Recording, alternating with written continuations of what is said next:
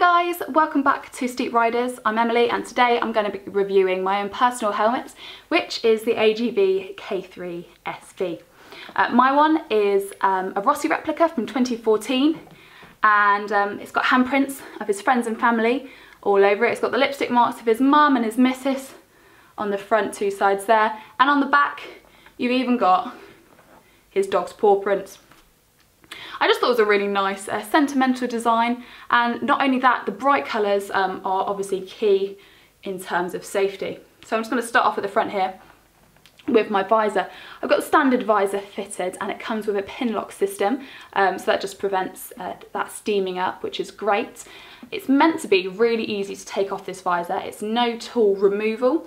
Personally, I can't say I've ever done it, so I can't personally vouch for that, but that's what I am told. You've also got the sun visor, which comes down from this little lever on the side here, this little red lever if you can see that.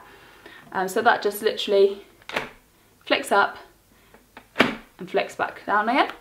My previous helmet, I had it on the top, which I found a little bit easier to do while you're riding, but that's just personal preference really. There's no issues with this. Moving on to the ventilation. So we've got 5 vents at the front. Got these ones slide, so there's one on each side of that. You've got one in the middle here, which is, as I say, that was where my sun visor was on my previous helmet. It does open halfway as well. I can't say I've ever required it open halfway while I'm riding. That's a little bit fiddly to do, but the option's there should you need it.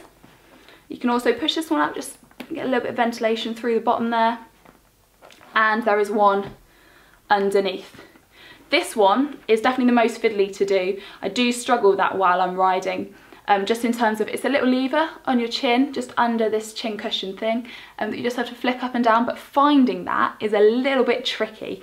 Bit of a design flaw, in my opinion. Inside, while we've got the helmet like this, the lining is removable and washable. Also, this helmet, the sizing means that you can actually change out some of the inner linings. So my helmet is a small, but the medium small that they also do has a small shell, but different sized cushions. So if I was to find my helmet too small, even after I'd worn it in, I could actually exchange out the cushions from inside, which is just really nice to know. You've also got the cutouts inside, which you won't be able to see, but there's cutouts for speakers. I've got the Cardo system, Cardo 4 Plus, in my helmet, and the speakers slot in really nicely to that, and it slips just on this rim around the bottom. You do find with some helmets the rim's too thick and it doesn't have the cutouts, and then those intercom systems just don't sit quite so nicely. They're not quite so comfortable. They do push against your ears and things, but you'll have no issues with this helmet if you want to fit one of those. That's really good.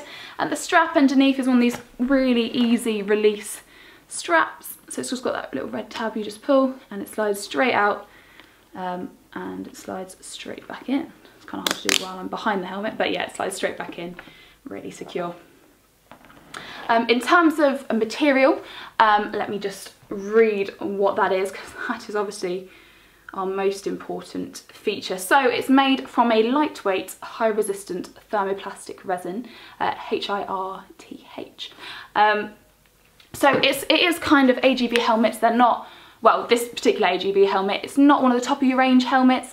It's not going to be that's kind of super duper safe fiberglass kind of material, but it does meet all your EU standards in terms of safety, so you don't have to worry about that. Thankfully, I've not had to experience this in a crash, and so fingers crossed I don't ever have to. But the back of the helmet, you've got obviously Rossi's number. You've got these 2 bits of like rear ventilation where the air escapes from. It's really streamlined.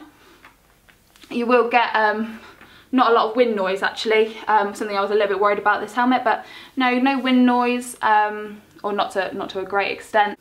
So yeah, I think that just about covers it. If you've got any questions at all, feel free to drop in the comments and I'll answer them to the best of my ability. Thank you for watching.